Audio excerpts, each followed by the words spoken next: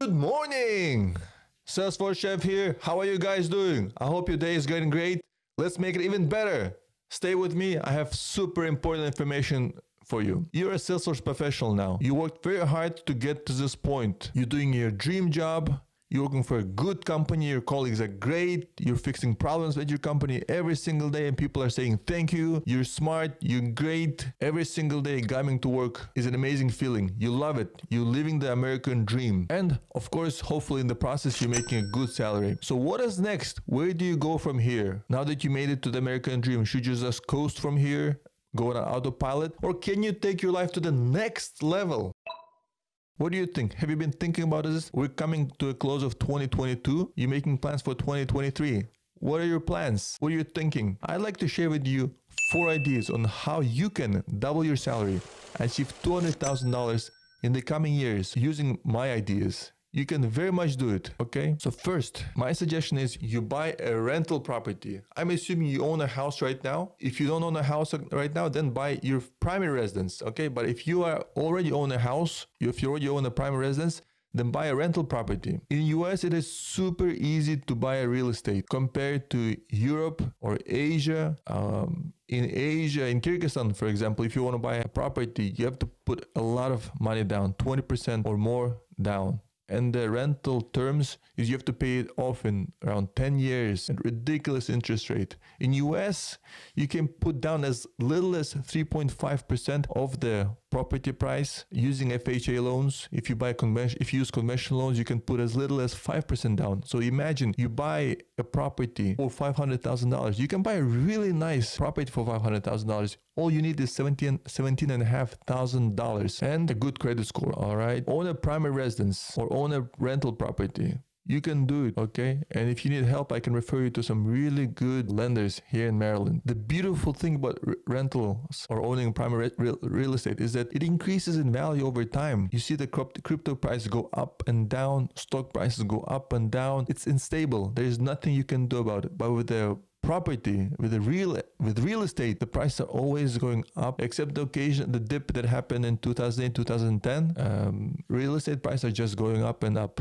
They're on a upward trajectory because it's real property, okay? This crypto stuff is just fake money. It's super volatile. It's super stressful for you, but real estate is just steady, upward trajectory. The other beautiful thing about real estate is that every single year you can buy a new primary residence. So let's say you live in a certain house right now, your income grew.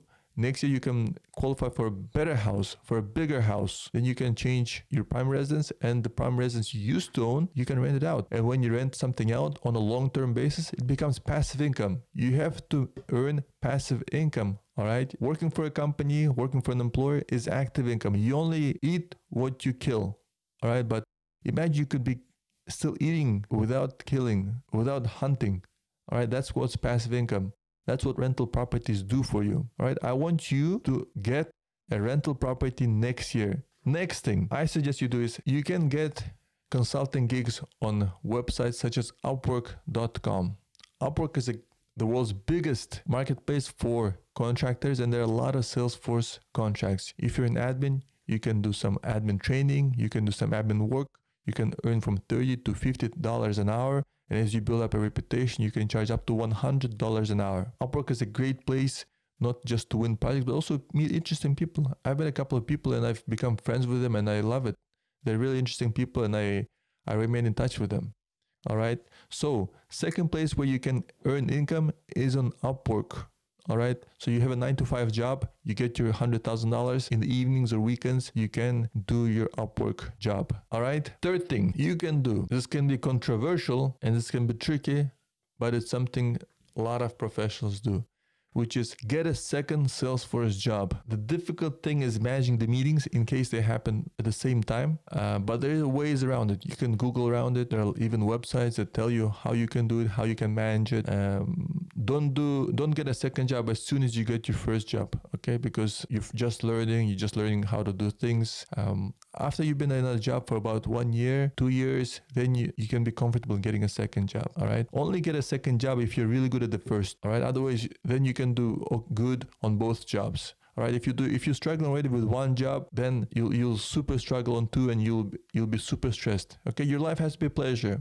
You have to enjoy what you're doing, and you have to be good at what you're doing. Okay. Fourth thing you can do to increase your income as a Salesforce administrator is to become a Salesforce developer. Learn Apex, LWC, or both. As a Salesforce developer, you can command much higher salaries, and also your job security is much better. This year, a lot of companies are cutting tech jobs. A lot of the big companies, right? Google, Facebook, even Salesforce and Snapchat, everyone cutting jobs.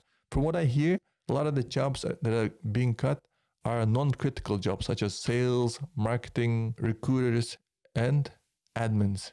Okay, I haven't heard of any Salesforce developers being laid off. So if you are a Salesforce developer, your salary would be better and your job security would be better. Also, you'll enjoy life much more because Salesforce developers tackle more difficult, more challenging problems than administrators. All right. If you like challenges, if you like growth, go for it. You can become a Salesforce developer. If you need help, guidance on how to become a Salesforce developer, reach out to me. We have a really good website. We have a really good training program.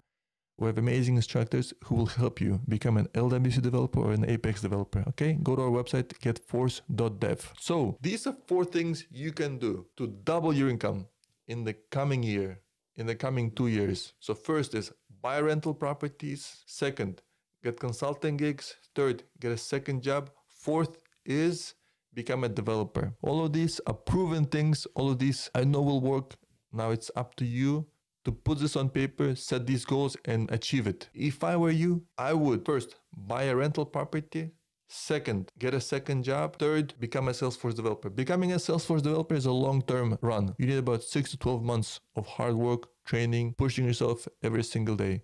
Buying a rental property is about a 1-month project. Okay, so first, get the rental property. Next, get a second job would take 1 to 2 months. Okay, applying for jobs. And third is becoming a Salesforce developer. By the end of coming year, you can achieve all these 3 things. All right.